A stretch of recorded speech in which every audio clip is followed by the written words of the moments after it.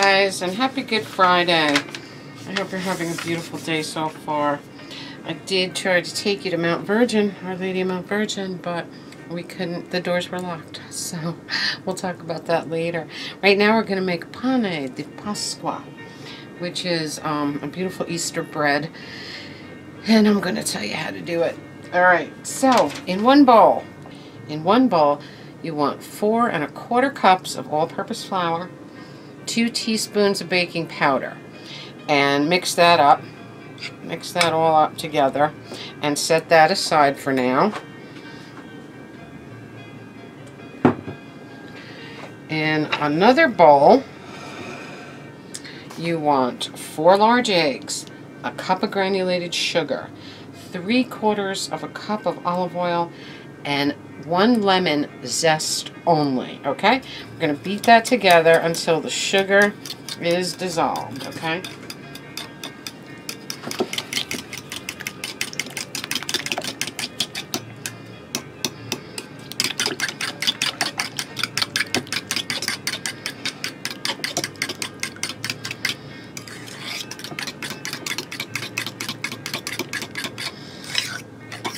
Or at least well blended, you know what I mean. It's got to be very well blended, that sugar in there.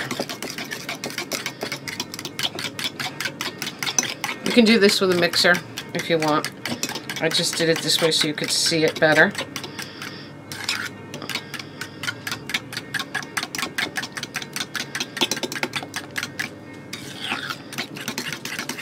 It's a very easy dough, very easy recipe in fact. And what's really easy about this is no yeast. This is the no yeast kind. The one with the yeast, it's delicious. It's like, kind of like, what do you call it, babka. It has that kind of flavor and texture, or challah. But with the yeasted bread, you have to, there's 2 rising periods, both of an hour each. So that's a lot of time, you know.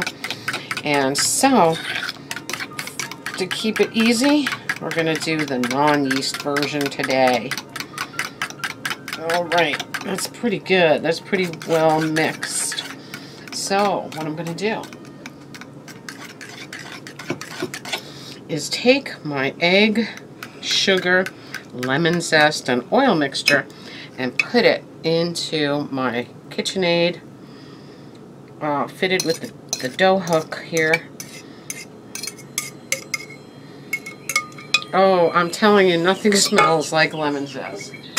It is an incredible thing.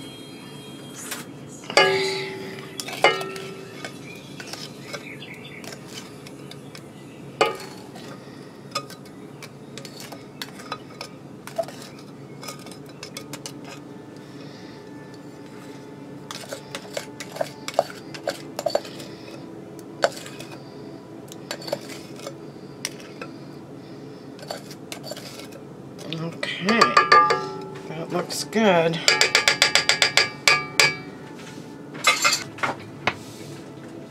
Okay, now we're going to get our mixer ready. Lock it up. And little by little, we're going to add our flour and baking powder mixture, okay?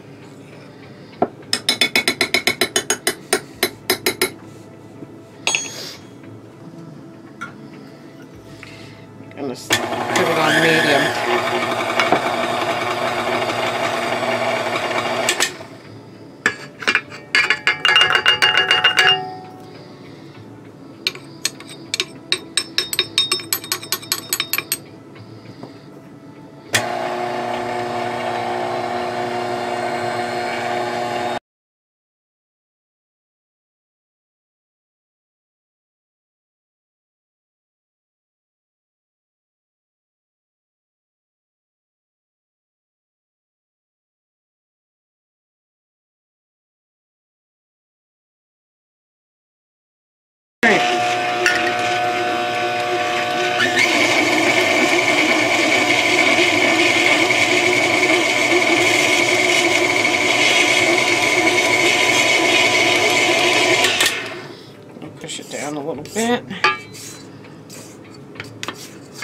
until it starts to come together.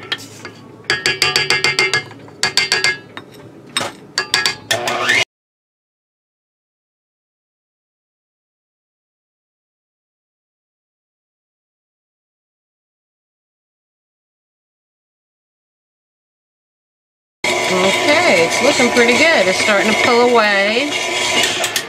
It's starting to pull away from the sides. Let's get it all in there nice. To a nice ball. Start getting it into a nice ball. Looks pretty damn good.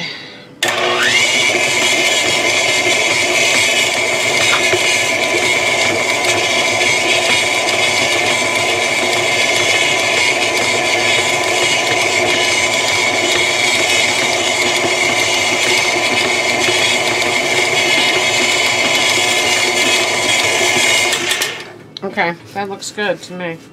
So what we're gonna do is take it out and put it on a piece of plastic for now.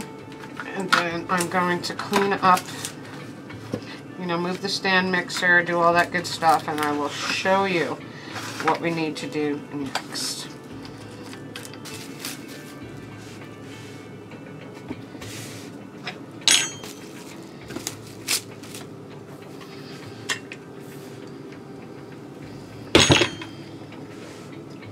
If you don't have a KitchenAid and you do like to cook and or bake, they are so amazing. They're so worth the investment, I'm telling you.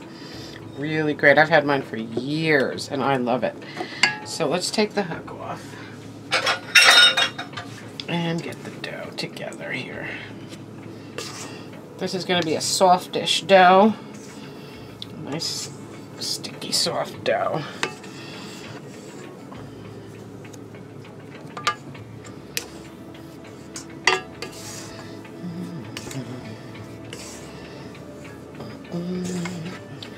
Okay, almost there. It's heavy, it weighs a ton also. Okay. Put it right on a piece of plastic here. Get this good excess out.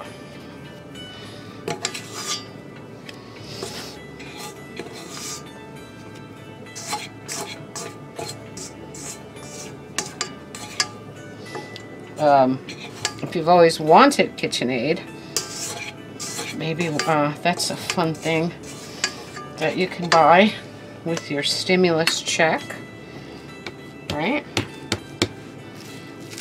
All right, so we're gonna let this sit for just a minute while I clean up, okay? And I'll be right back with you. All right, guys, you're going to flour your board, flour your work surface, turn out your dough. Knead it a little bit, just to mix it nice. And you're going to pull off 3 little balls of dough at a time and roll them into ropes about 14 inches. Let's put this up there, I don't need that much yet. Into ropes about 14 inches long, okay? So we'll do that.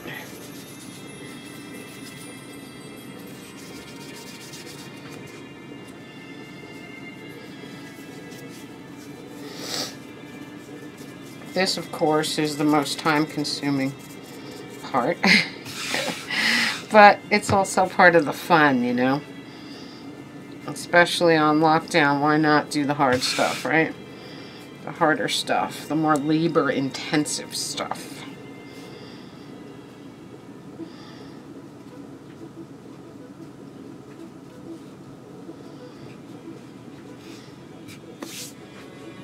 Okay, next. You're going to take the three ropes, you're going to press them together at one end, okay? And you're going to start braiding. Just like a hair braid, okay?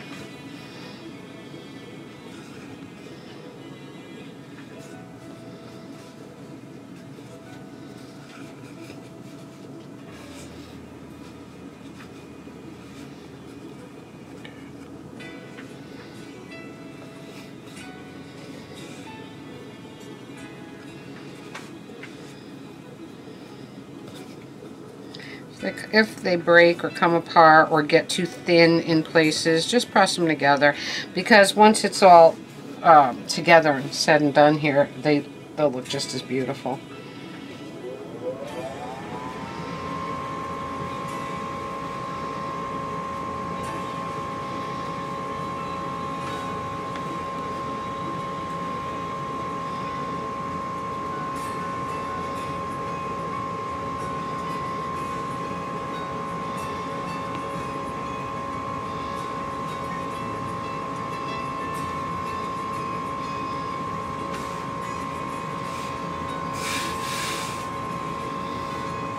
And what you're going to do is press the other end together, make a little circle, and press it together at the end. Okay? Just like that.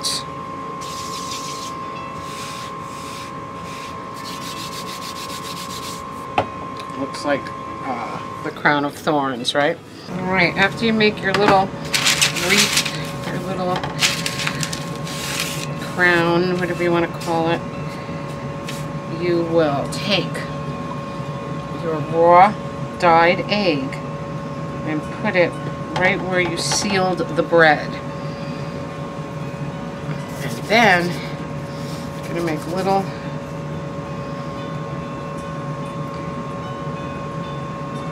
holders, like something to hold your little egg in place, going one way and then the other, like a little cross.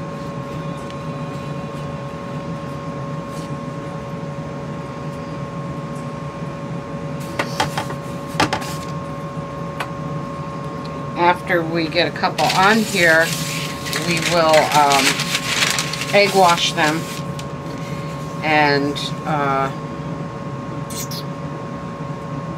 put the little candy sprinkles on. Okay, so let's do another one.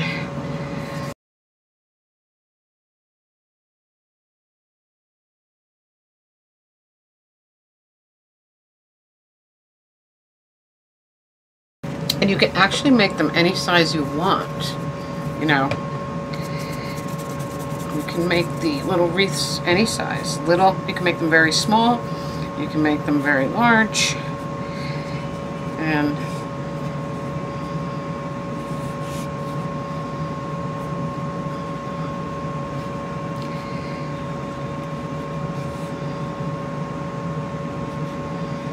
so once again, I was record shopping on eBay, getting some really fun and unique pieces, and thank God for eBay. When we don't have our record stores, you know, it's such a drag. That's one of the saddest parts about the whole thing, is not having our record stores, right?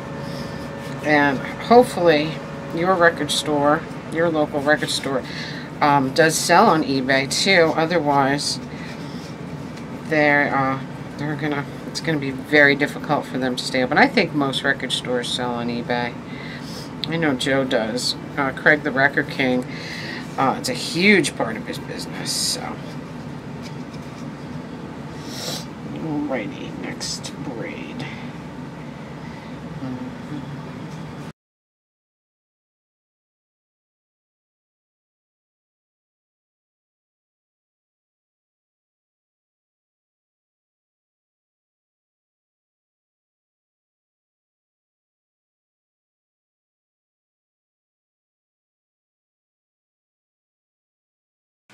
It's quite a bit of work, but it's worth it. You know, it's once a year. Just like with some of the Christmas baking. You know, now that I'm thinking about it, it probably would have been easier for me to do the Easter meat pie than this. But that's okay. Remember, 3 pieces of dough.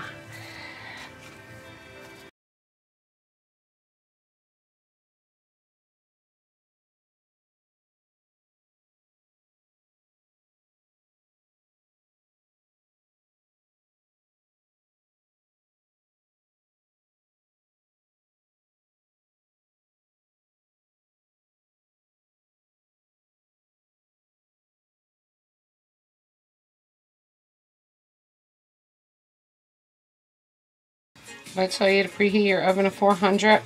I probably didn't. Yeah, preheat your oven to 400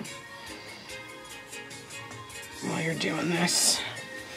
Make your little wreath.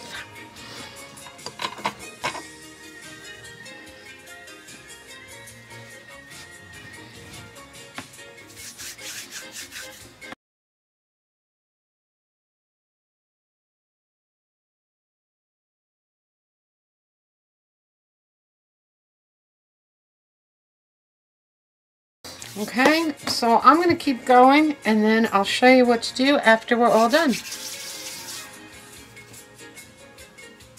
Okay guys, now what we're going to do is take a beaten egg mixed with a little bit of milk, and that's going to be our egg wash for the little wreaths, the little crowns.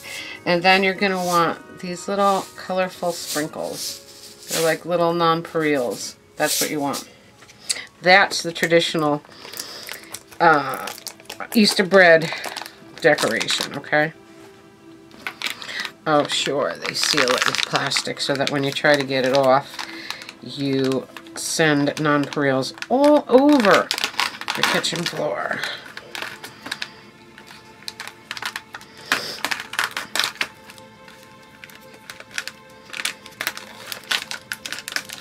Alright, I think we're okay. Don't want to speak too soon, but yeah, okay. That worked. Alright then.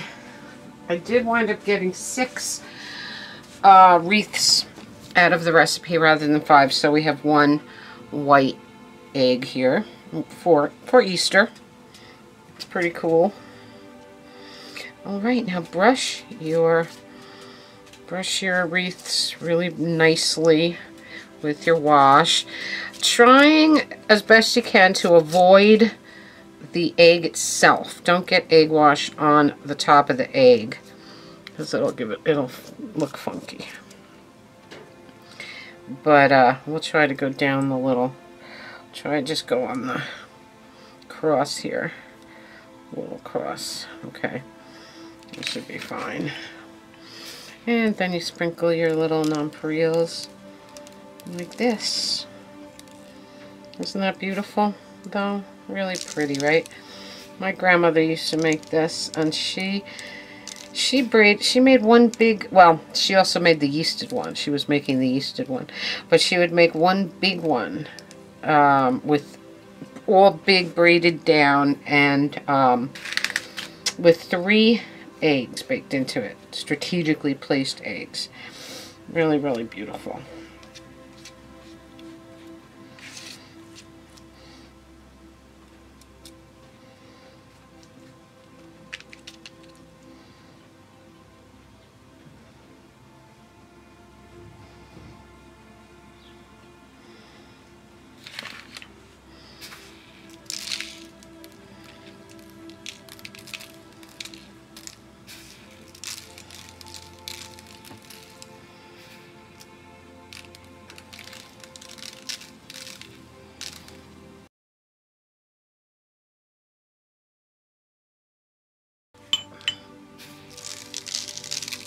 Yeah, the nonpareils make a mess, but they do look so beautiful.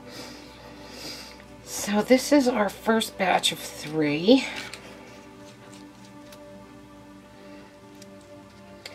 And we will put them in the 400-degree oven for about 15 minutes. I want to say 15 to 18 maybe. Just keep an eye on them. You just want them to get brown.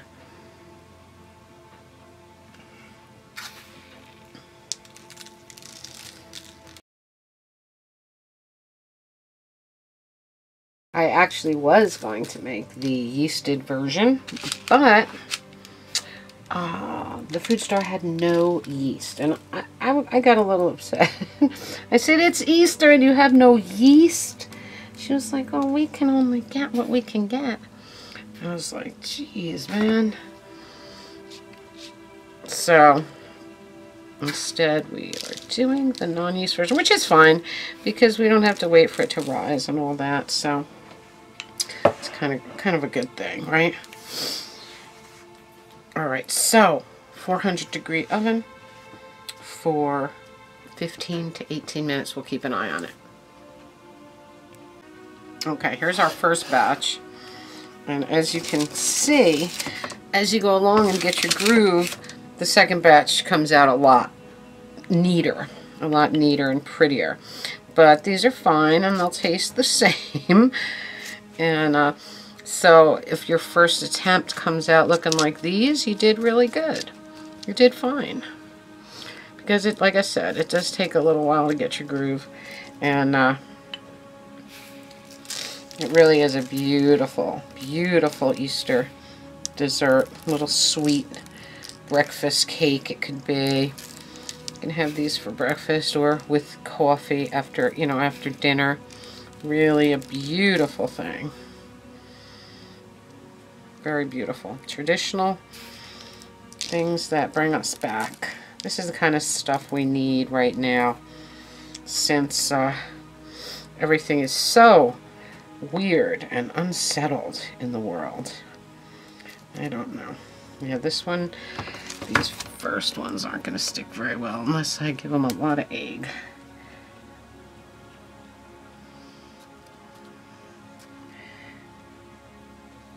There we go. That should be about it, guys. So when the first batch comes out of the oven, we'll put the second batch in and we'll take a look at what we have done.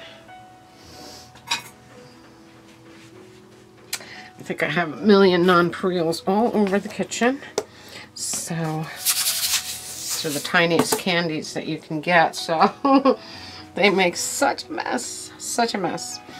Alright guys, I'll be back with you when they're finished.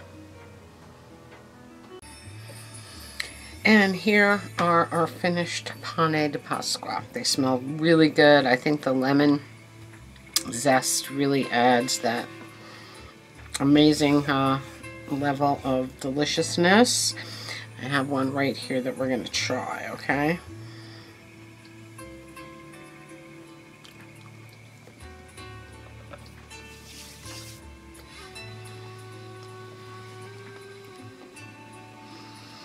Yep, very, very good.